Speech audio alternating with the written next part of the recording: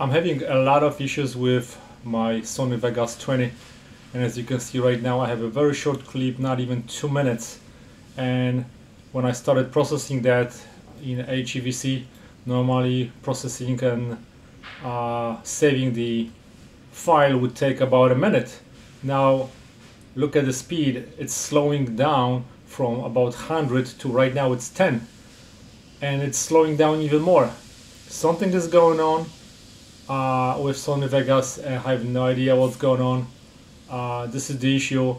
Please help me fix it. Let me know what's going on. This totally doesn't make sense. I've been using this program for a couple of months. Everything was fine until recently. Now I need to disable my Wi-Fi in order for this program even to work. And as you can see, the speed is going super slow, and it's slowed down after 17%. It's incredible. I don't know what's going on. Please help me to fix it.